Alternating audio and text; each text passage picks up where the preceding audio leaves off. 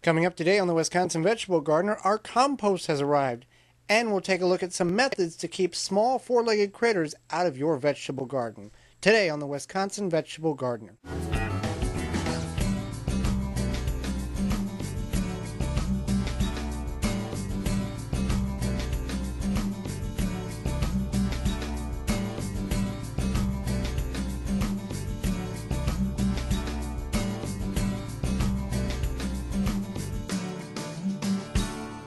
The Wisconsin Vegetable Gardener is sponsored in part by, for all your non-GMO, organic, and heirloom vegetable, flowers, and herb seeds, visit dollarseed.com.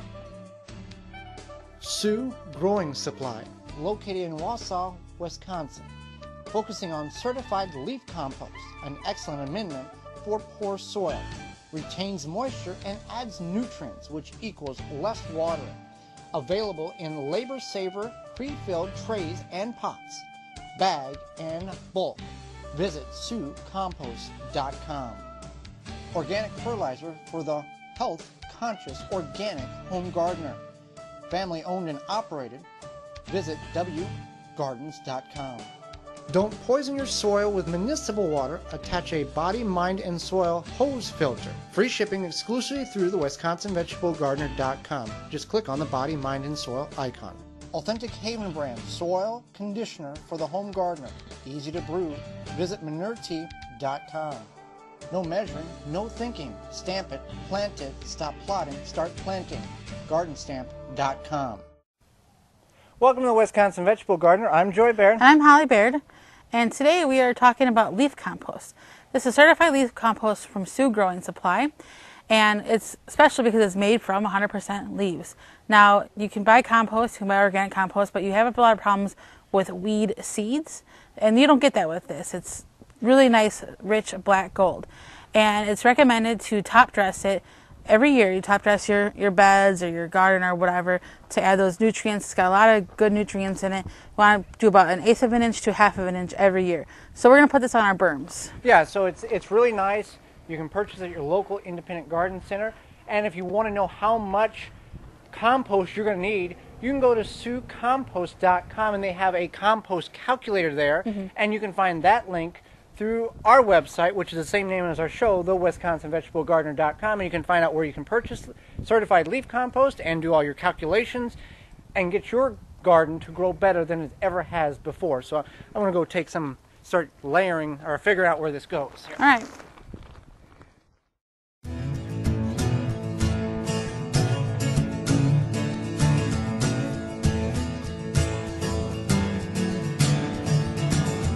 Now, some advantages to having leaf compost, as I had mentioned before, is you don't have to worry about weed seeds, and that happens a lot if you get organic compost from like your city yard or from some other source. Another thing is it's not comparable to cow manure because you don't have to worry about where those cows are fed from, whether it's something like GMO corn or some other harmful sort of thing that could get into the cow manure, and you have to worry about burning your plants from the manure. So it's got a lot of great benefits. That's why we prefer the leaf compost over anything else. Now, it is recommended to till this into your soil so that since it's a good additive for your soil, we're actually putting it on the top of our berms, and then it's going to kind of work its way in. We're going to kind of spade it in or fork it in so that it is worked into the soil, and that will help keep the weeds down and help add nutrients back into our soil. This compost is just packed full of beneficial bacteria, and it's also great because it doesn't have a foul odor like cow manure. There's really no odor to it. Also, it holds moisture really well, but it also allows for proper drainage. So I know personally we've worked with a lot of different types of compost and growing mediums, and this is the best that we've ever worked with by far.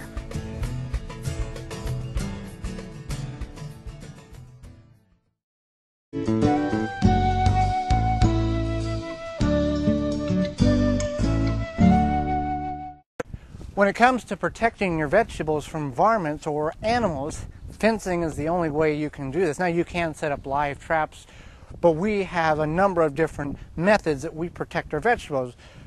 Last year we went and did nothing, and we really got behind because every time we'd plant something and they'd start to emerge, rabbits or squirrels or whatever it was, something was eating them. We later found out it was rabbits. So we invested in some 1-inch hexagon chicken wire, or poultry wire, or poultry netting, based on the terminology you're familiar with.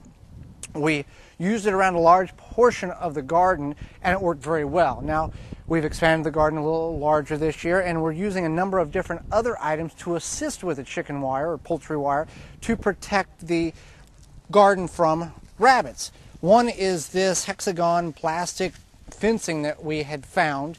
It's very beneficial. We've got 15 foot of it, so we extended it over on this side. It works very well.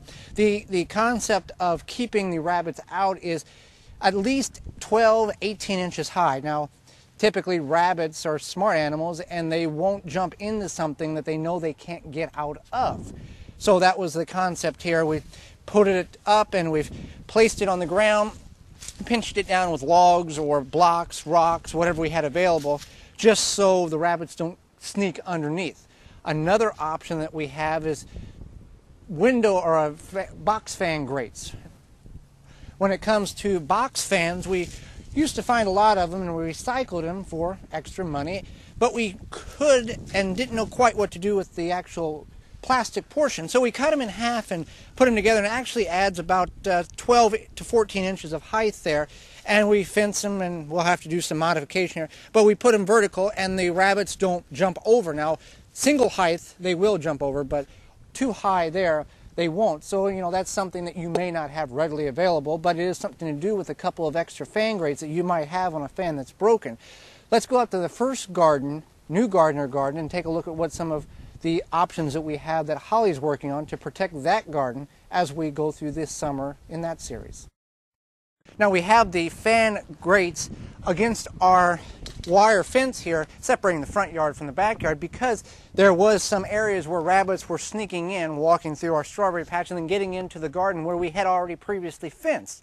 So we used that as a deterrent, and it's worked very well, and it's just something to slow the rabbits down, because this chain link fence, the hexagons are wide enough that most rabbits are able to come through and go out as they're at their leisure. So that's why we kind of slotted those there to protect the rabbits, or protect our vegetables from the rabbits. We'll still have to add some over here. Now, in the first New Gardener bed here, we have this plastic fencing that I think we found or somebody bought or something like that.